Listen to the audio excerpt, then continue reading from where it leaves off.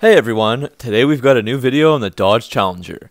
I used to do rare Challenger and Charger videos covering some of the models that had a limited production run. With the Challenger ending production at the end of 2023, I thought it'd be cool to take a look back at the 10 rarest or most limited or least produced Dodge Challengers that exist. There's actually 12 on my list today because it was hard to narrow it down to just 10, so that's a bit of a bonus. We will go from most produced to least produced. All MSRPs are in US dollars, but the production numbers are total worldwide unless otherwise specified. I will also list some honorable mentions at the end of the video that name some Challengers that just missed out. There need to be some rules for a video like this because you can divide models up in different ways. So first, I'm limiting this to production versions that were sold to customers from dealers. Some examples excluded would be the Hellcat X, or auctions like the 2015 Hellcat VIN number 1 in the Viper exclusive striker red paint. Also, I didn't include packages that can be added onto a regular model, like a TA for example, because these are not limited and anyone can order them in any given year for the extra cost, and they will make however many are ordered. So now, on to the list. We will open the list with the 2010 Mopar 10 Challenger. Each year since 2010, they have produced a limited edition, factory-produced Mopar modified vehicle.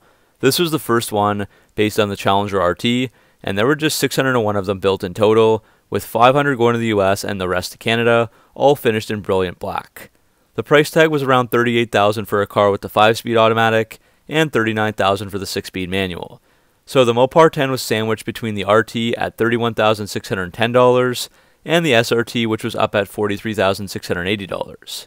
All the cars were black, but some of them looked different as they offered Mopar blue, red, or silver side stripes and interior stitching. Of the 500 of them that went to the US, 320 had automatic transmission and 180 had manuals, while 255 had blue stripes, 115 had red stripes, and 130 had silver stripes. The Mopar logo was found on the front fascia, hood pin caps, rear windows, and the chrome fuel door. The Mopar 10 also got a black chrome grille, 20-inch Forged Heritage gloss black wheels, a hood pin kit, and a TA-style hood that I don't recall them ever using on any other modern factory vehicle.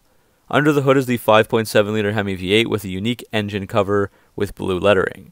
The automatics were good for 372 horsepower and 400 pound-feet of torque, while the 6-speeds had 376 horsepower and 410 pound-feet of torque. Mopar did claim that this car had 10 to 15 more horsepower than that, thanks to a Mopar cold air intake and the TA hood scoop combination.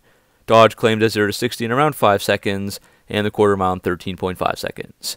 Other additions included front and rear Mopar strut tower braces to improve cornering, and the Super Track Pack suspension, which added bigger sway bars, stiffer bushings, and firmer springs and shocks. They didn't forget about the interior, with beautiful catskin leather seats with Mopar 10 labeling, and stitching that matches the car's exterior side stripe. Mopar would add a leather-wrapped steering wheel, and you would get a T-handle shifter with the automatic, and a pistol grip shifter for the manuals. On the passenger side, you can find the serialized dash plaque with your production number on it. Other extras included a special owner's kit with certificate of your VIN, date of build, build number, Mopar 10 car cover, special edition book, and limited edition sketch of the vehicle that was signed by the chief designer. So while these Mopar 10s didn't add much performance-wise, it was unique enough and hard to find, so collectors love them, and they still fetch some decent money used. Next are the 2023 Shakedown Buzz models from Dodge's Last Call campaign. Yes, there were 1,000 made, so that wouldn't have made the list, but just 500 per each trim, so they both qualify to make the list with that. So Dodge is building 500 in RT Scat Pack form in Destroyer Gray only, and the other 500 are RT Scat Pack wide bodies in pitch black. As for the unique features of the Shakedown specifically, these models include the Mopar shaker hood and intake, shaker decal under the hood, Shakedown spoiler graphic and stripe with red accent, and red 392 fender graphics. Both vehicles get the 6.4-liter or 392 Hemi V8 with 485 horsepower, 475 pound-feet of torque, and a 0 to 60 of around 4.2 seconds with the quarter-mile time of around 12.3 seconds. Shakedowns also get a black Challenger badge and unique RT grill badge. As for the wheels, the regular body Scat Packs get 20 by 9.5-inch low-gloss black slingshot wheels, while the wide body gets 20 by 11-inch carbon black warp speed wheels. Either model gets red 6-piston Brembos beneath them. Inside, the features continue with premium black Napa Alcantara seats with red stitching, demonic red seatbelts, a Shakedown instrument panel badge, and red stitching on the instrument panel, console, steering wheel, and seats. Next up, we have the 2013 SRT8 Core. So Dodge tried something in the early 2010s where they chose to go back to the basics by offering a car with less features but all the same power. Dodge started this with the 2012 Charger Super Bee, and that continued for the 2013 and 2014 model years with the 300 and Challenger SRT8 core models. So for 2013 specifically, only 459 Challenger SRT8 cores were produced. These stripped down some of the luxury and convenience features, putting the price at $39,485, so it's a substantial $5,200 less than what the SRT8 cost. Of course, the performance will be identical with the 6.4-liter Hemi V8 with 470 horsepower and 470 pound-feet of torque, and a 5-speed auto or 6-speed manual. So let's go over what standard equipment you lose for that $5,200 less. The core loses the automatic HID headlights, fog lights, manual folding power heated mirrors, and dual racing stripes.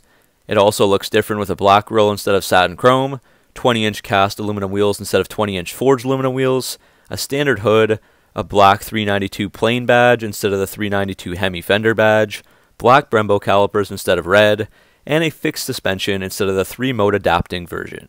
Inside, the changes are even more noticeable, as you get cloth bucket seats instead of Nappa leather, there's no heated front seats or leather-wrapped steering wheel, there's a basic ancient radio from the first gen that has 4 speakers, instead of the 6.5-inch Uconnect 430 touchscreen and 6-speaker Boston Acoustics audio system with amplifier, and you also miss out on the sunroof, park sense system, USB ports, security alarm, temperature compass, and tire pressure display. Normally, just colors alone are not limited enough to make this list, but the one exception I found was the 2013 Tour Red Challenger models. This color has been made sporadically over the years, but in 2013, Dodge made just 377 Tour Red Challengers in total, some of them RTs and some SRT8s. So that was an interesting one, and these are definitely hard to find. Another interesting one to make this list is in the 7th spot, the 2020 Hellcat Redeye non-wide body. 2020 was a slower year for sales for auto manufacturers across the board due to COVID, and Dodge only sold 3,656 Hellcat Challengers in total for the year. The Redeye without the wide body was responsible for just 358 sales, so that makes it the fewest of all the Hellcat variants of any year since 2015, not including the Superstock. 348 of those went to the US, 4 to Canada, and 6 were exported. Hellraisin, F8 Green, Cinnamon Stick, and Go Mango all just had 12 cars of each. The Redeye was introduced for the Challenger to essentially fill the void of the Demon, since it was a one-off, and it uses basically the same engine, the supercharged high-output version of the 6.2-liter Hemi V8, rated for 797 horsepower and 707 pound-feet of torque, which was an increase of 90 horsepower and 57 pound-feet of torque over a standard Hellcat engine at the time. Without the wide body, the Redeye comes with the 20 by 9.5-inch lightweight wheels. The Redeye also has 25 major component upgrades over a Hellcat, including a 2.7-liter supercharger versus the 2.4-liter, 14.5 pounds of boost compared to 11.6, 6,500 RPM rev limit versus 6,200 RPM, 2 dual-stage fuel pumps instead of 1, strengthened connecting rods and pistons, a high-speed valve train, fuel injection system upgrade, and improved lubrication system, among lots more. There's also track-focused features like the SRT power chiller, after-run chiller, and torque reserve. One of the most sought-after last-call models would end up being the Black Ghost Challenger, limited to only 300 units produced for 2023. This car is meant to pay homage to the original Black Ghost, a 1970 Dodge Challenger with both the RT and the SE packages and the 426 Hemi engine. This was a legendary car in the Detroit street racing scene, known to spontaneously appear, destroy the competition, and leave without a trace. The owner was Godfrey Qualls, but he was a Detroit police officer and former paratrooper in the Army's 82nd Airborne Division, so he had to keep his street racing a secret to uphold his reputation. The legend would grow over time, and eventually a documentary was made on the whole thing. Qualls unfortunately passed away from prostate cancer in December 2015, but he passed this car down to his son Gregory. The car is fully original in terms of appearance, with the original black paint, gator skin roof, African flags on the fenders, and white stripe across the rear end, and it had just around 46,000 miles on it. The 2023 version pays homage to that car, and it gets based on the Challenger SRT Hellcat Redeye widebody, so it has the 6.2-liter high-output supercharged Hemi V8 engine under the hood, with 807 horsepower and 717 pound-feet of torque. 0 to 60 times for this model are around 3.5 seconds, with the quarter mile around 11 seconds. It also has a 3.09 to 1 rear axle ratio. To fit better with the wider body, Dodge added 20 by 11 inch satin carbon warp speed wheels with paint matching black 6-piston Brembos beneath them. Dodge has also added white rear fender graphics and of course a black gator skin roof vinyl to try to mimic the original Black Ghost. The front fascia gets bright Dodge lettering along with the Challenger script grille, fender, and spoiler badges. The SRT badge is finished in midnight metallic. Mopar also added a hood pin kit and bright fuel filler door for a retro touch. The interior gets Laguna leather and Alcantara seats, and that continues to the door bolsters. Other features include real carbon fiber bezels and a dynamic suede headliner. It was nice that Dodge uncovered a really cool story that many people might have not known about with this Challenger. Despite all the flashy 2023 last call models, the rarest 2023 model ends up being the Mopar 23 Challenger, which is 5th on this list. Mopar is only making 220 of these, 200 for the US and 20 for Canada, and they're based on the RT Scat Pack wide-body vehicles. The Mopar 23 version has an MSRP of $61,255, so it's roughly $3,995 for this package on top of the Scat Pack wide-body. The Mopar 23 is finished in pitch black clear coat with matte black graphics and a Mopar blue tracer stripe on the hood, roof, and deck lid. There's also a Mopar blue grille badge and calipers, Mopar valve stem caps, and an all-new carbon fiber deck lid spoiler. The wide body allows it to have 20 by 11 inch forged aluminum carbon black wheels.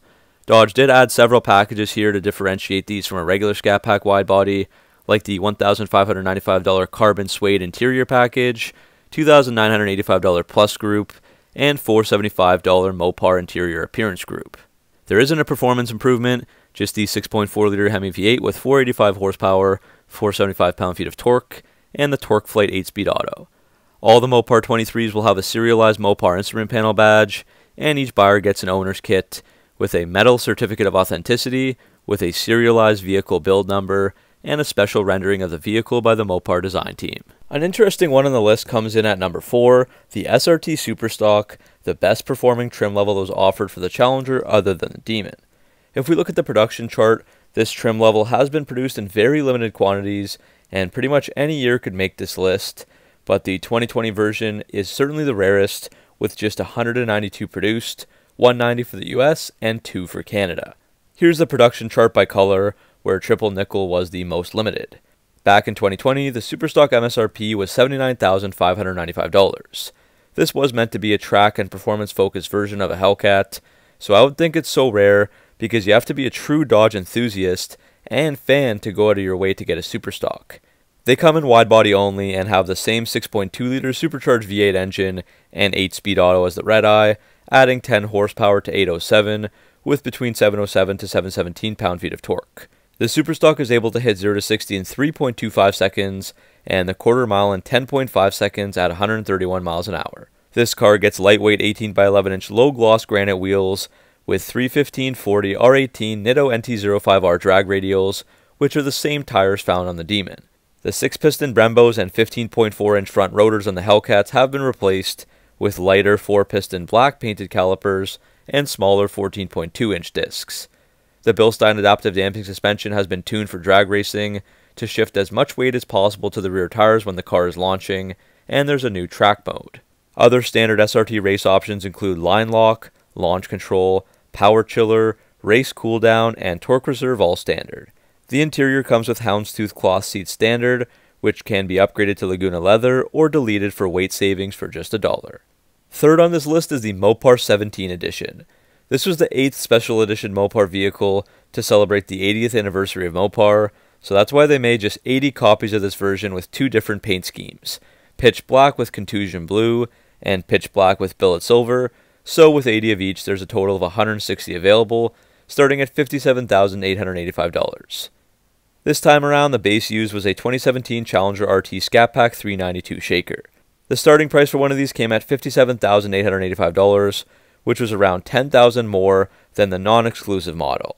The 392 Hemi under the hood is the same as the other ones that we've been over, but these ones are paired with a 6-speed manual transmission. Mopar added a cold air intake, strut tower braces, and the air catcher duct system from the Hellcats, with the inside driver's side headlight having an air inlet. For these cars, the roof was hand-painted black for the two-tone look, the hood and rear deck lid spoiler were blacked out, they added a Mopar design badge and black Hellcat exhaust tips, and the 392 emblem was painted by hand on the fenders.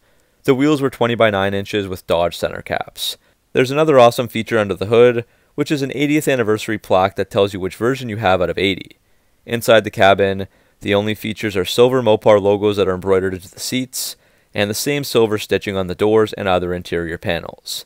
Each customer also got an extensive Mopar 17 owner's kit that included a leather case with Mopar valve stem caps, keychains, a welcome letter, hand-signed rendering of the car from FCA's design office, an info booklet, anniversary badge, acrylic design piece, and vehicle's birth certificate that was engraved on a metal plate that told you lots of vehicle specs, the date it was manufactured, and the vehicle number again. Second on the list is yet another Mopar edition, the 2014 Ultra Rare Mopar 14. They intended to make just 100 of these, but the final total was 111, so there's 60 units in pitch black and another 51 in bright white, with around 100 of those going to the US. All Mopar 14s sold out in just one day with an MSRP of $40,490. This time around, the Mopar 14 is based on the RT shaker, so it still had the same 5.7 liter Hemi to the Mopar 10, with the same performance that we went over, offered again in both the 5-speed auto and 6-speed manual. So ultimately this was a dressed up RT and marked the return of the awesome shaker hood with a shaker stripe that went along the hood, roof, and trunk. Mopar added two options, a rocker panel body side triple stripe with a Mopar logo across the doors, or an A-line body side stripe that wraps over the deck lid and has a Mopar logo on the rear quarter panel. The car also got 20 by 8 inch gloss black wheels with Mopar center caps, black vapor grille surround, black fuel filler door, gloss black deck lid spoiler, Mopar quarter glass decals, and gloss black Mopar design badges. The interior got some upgrades too, with a dark slate color, performance front seats with premium black Napa leather, Mopar blue accent threading, the Mopar logos embossed into the back of the seat, and a pistol grip shifter and 3-spoke leather wrap performance steering wheel to complete the package. All owners got an interior plaque with your serial number, Mopar branded key fobs, and a huge custom owner's kit. Buyers could also add Mopar custom shop items upon purchase, so each Mopar 14 could potentially be slightly different from each other. The top of the list, the rarest challenger of all, is the Mopar 19 edition. Dodge made just 90 units for the US and 10 for Canada for a total of only 100. I don't have the color breakdown numbers, but it was offered in either pitch black or white knuckle. Based on the RT Scat Pack, these had an MSRP of $45,835.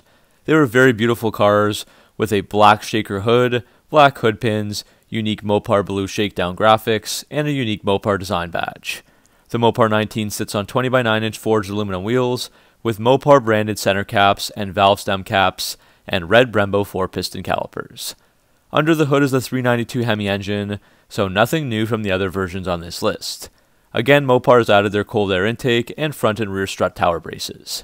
Disappointingly, in my opinion, these rare Mopar 19s have performance cloth seats with a two-tone Mopar logo embroidered into the seat backs. Like the others, there's a Mopar 19 badge on the passenger side, and they also added premium floor mats and Challenger polished sill guards. Vehicles were delivered with an owner's kit with a full-color booklet, keepsakes, and renderings of the vehicle. Now, before we end the video, here are some honorable mentions that just missed the cut. First, there's the 2023 Swinger Buzz models from Dodge's Last Call campaign, with 1,000 made in total, but they were divided up into F8 green, sublime green, and white knuckle colors, so some will be rarer than others and might have made the list. Others that just missed would be the two 2011 SRT8 inaugural editions, with two different versions, deep water blue with stone white stripes, and bright white clear coat with viper blue stripes. Actual production numbers saw 863 of the blues and 731 of the whites that were produced. Dodge has the highest percentage of active military buyers in the industry, so they made the 2019 Stars and Stripes Edition Challenger in either GT rear-wheel drive, RT, or RT Scat Pack, available in 9 different colors. I couldn't find total production for this one, but you never ever see them, so I suspect they're super rare. I have seen one comment saying they made just 137 Scat Pack versions, but I cannot confirm this. Another near miss was the 2017 SRT 392, with 831 produced. And the final other group I considered putting on was the 2020 50th Anniversary Editions. As you can see from the chart, for each of the trims, there were only supposed to be 490 produced, with 280 per color. But that's a total of 1,960, which just isn't rare enough to make the list, and most of the models are almost the same. It's also worth mentioning that Dodge Canada released another 70 models of the Scat Pack Shaker 50th Anniversary. Those models celebrated 50 years of the Challenger as it arrived in the fall of 1969 for the 1970 model year.